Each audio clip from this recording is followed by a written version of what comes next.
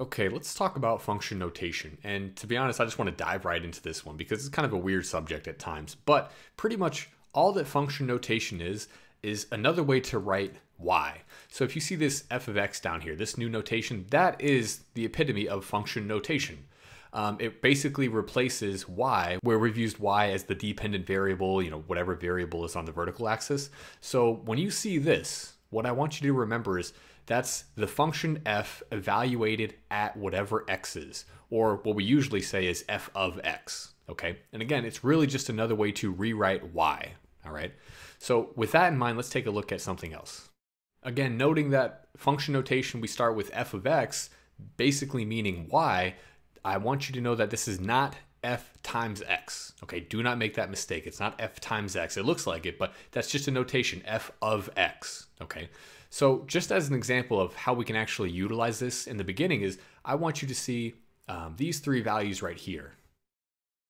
So let's take a look at this example. I've given you a function f of x, and it's 2x minus 5. So any input that I give you, I want you to double it and take out 5, take away 5. That's kind of another way to look at this. But what I want you to see is f of 0. So f of 0, all I do is plug in 0 for x and evaluate it. That's what they mean when they say evaluate the function at x equals 0. So if I plugged in x is 0, I would get 2 times 0 minus 5. That gives us negative 5. So what that tells us is that when x is 0, y is negative 5. You could think of it like that. The function value is negative 5 when x is 0. Okay, let's try it for the next one. So f of 2, well, I'm taking the 2 and I'm going to replace, I can't even talk, I'm going to replace every x value with that. So 2 times 2 is 4, minus 5 is negative 1. So you could look at it as y is equal to negative 1 when x is equal to 2, okay? And for the last one, when x is 5, f of 5 gives us what? Well, if I plug in 5 up in here for x, I get 2 times 5, which is 10, minus 5, which is 5. And these are all points on this graph. If I graph this function up here, it would be a linear function. One point would be 0, negative 5. Let's pretend we had a little fake graph down here. 0, negative 5. 2, negative 1 would be somewhere up here. And 5, comma 5 would be maybe up here. And if you notice, that's actually a linear function. So that's a little bit different. That's not related to function notation, but I want you to see what this is. We just found 3 points, but what I want you to notice is that this is what function notation allows us to do. It tells us, hey, this is our function is negative 5 when x is 0, and so on and so forth. But really, these just mean y, okay, the y value. So let's try another one. Just as a general side note, we don't have to always use f when we're talking about function notation. We can use g, h, y, any letter you can think of, any symbol, and that's perfectly fine as well. So you see these down here, these are all valid uses of function notation, and you'll see them a lot as well. Let's try another example, and you'll see this quite often when we're doing these. It'll say something along the lines of evaluate the following function when x equals blank, blank, blank. So for this one, we want to evaluate g of x when x equals 1, 2, and 6. So what we do is we're looking for g of 1. That's a g, by the way. We're looking for g of 2, and we're looking for g of 6. Wow, I can't even write that. Let's try that again. G of 6. So for the first one, if I plug in 1 for x, I get 2 minus 6. So that's negative 4. G of 2, if I plug in 2 for x, I get 2 minus 12. So g of 2 is negative 10. And then when I plug in 6, I get 6 times 6. So 2 minus 36, that's negative 34.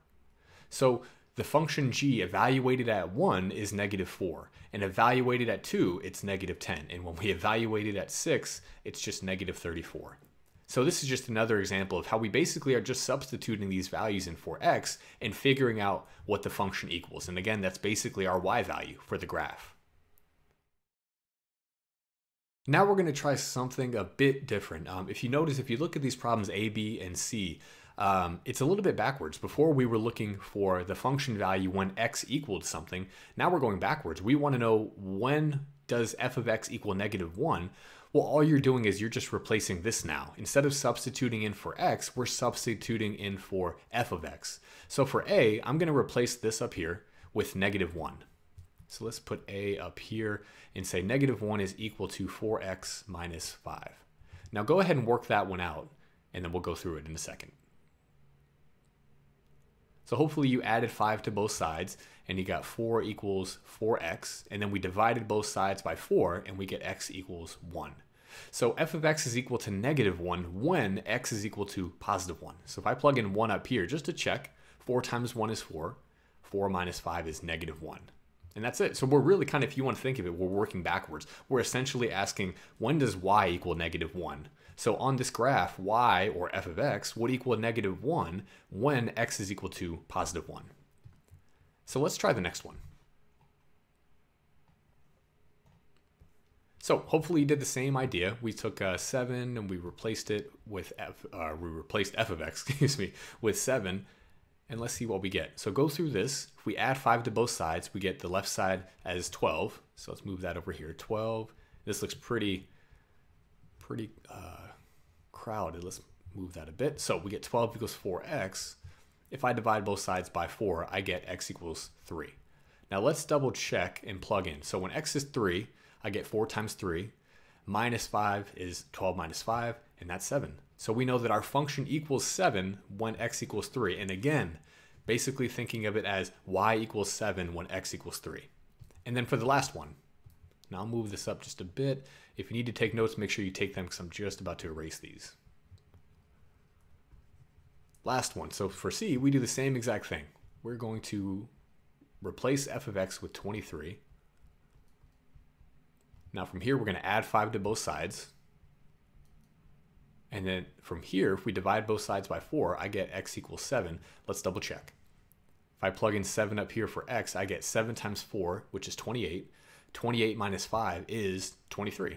And that's it. So we found out that x would need to equal 7 for f of x to be 23. And again, when x equals 7, y equals 23, if you want to think of it like that. That's a great way to think of it. Okay, this is the last kind of question that I want to show you guys, the last type of problem that they'll ask you to do. They'll give you an actual graph and say, okay, evaluate the following f of 0. All I want you to do is say, okay, when x is equal to 0, where is my function at? If you look, it's right down here at -3. That's all that's asking. Like that's it. So it looks really confusing, but when you look at it, you're really just looking to see where's the graph at when x is equal to 0. So for the next one, we're looking at x equals 1. So when x equals 1, where is our graph at?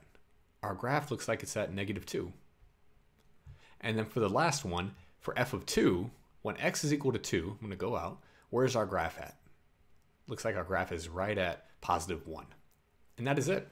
That's how you look at a graph and evaluate, okay, f of 0 is blank. This is basically like me asking you, given this particular graph, what is y when x is 0?